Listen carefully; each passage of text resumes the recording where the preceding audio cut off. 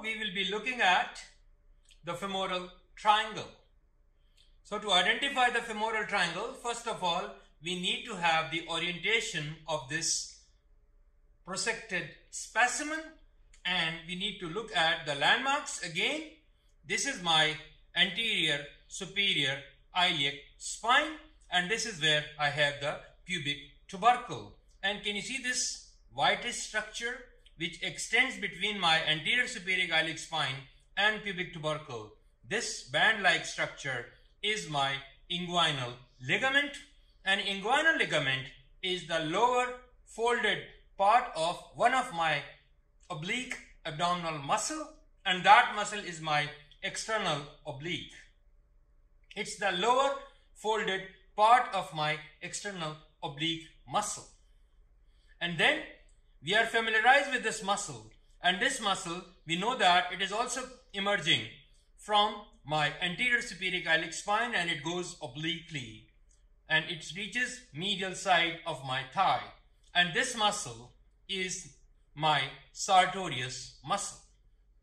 After that, we can see there is another muscle which is located medially, and this muscle is coming from my pubis bone, and this muscle is adductor longus muscle. The place where sartorius muscle crosses over the adductor longus muscle, this crossing point is making the apex part of my femoral triangle.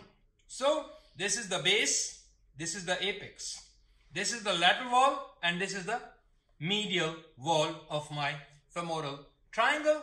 After making its boundaries, then let's talk about what are the contents, and then we'll look into the structure who makes the floor of this triangle. So we should start medially, and the most medial structure where I'm locating my probe is going into the femoral canal, which is normally empty. It lodges a lymph node called lymph node of coracoid. In normal situation, this opening is closed. Lateral to this empty canal or the femoral canal, this structure is my femoral vein.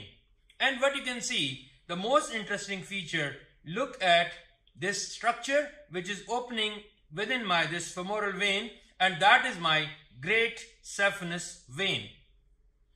Lateral to my femoral vein, this structure is my femoral artery.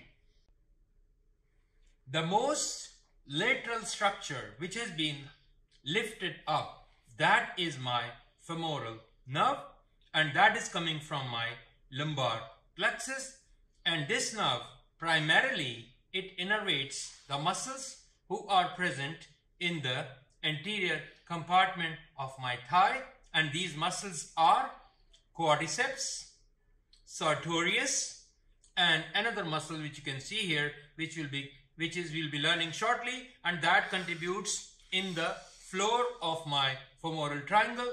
This muscle is pectineus. So pectineus, sartorius, and these quadriceps muscles, all of them are innervated by femoral nerve. Now let's look at the structures who are making floor of my femoral triangle, and what we can see, the laterally placed structure is my iliopsoas tendon.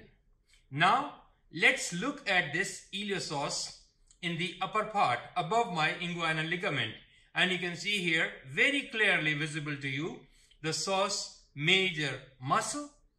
Usually there is another muscle which is lying above to that is psoas minor, but that has not been shown within this prosected specimen.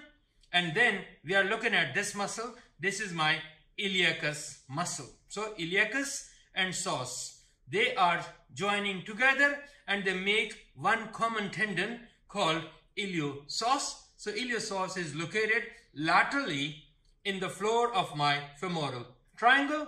And if I look at medially, this is the muscle which is known as the pectineus muscle. So these two muscles are contributing in making the floor of my femoral triangle. So the point comes why we are spending time in learning this femoral triangle. What is the clinical significance of this femoral triangle? There are various measures, various factors which contributes to its clinical significance, and these factors are: we can record the femoral pulse at this location because it's very superficial, and then we can have a good access to femoral vein and this femoral artery during various catheterization procedures, during procedures of hemodialysis. So there are various factors, and another very important clinical factor. You remember I talked in the beginning about an empty canal, which was the most medial structure. So this empty canal, in some individuals, it opens up. And who are these individuals? Usually these are females.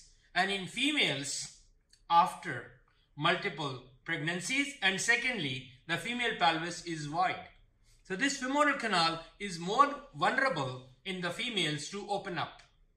And once it opens up, now what happens? The content of my abdomen can protrude into the femoral triangle, and this condition is known as the femoral hernia.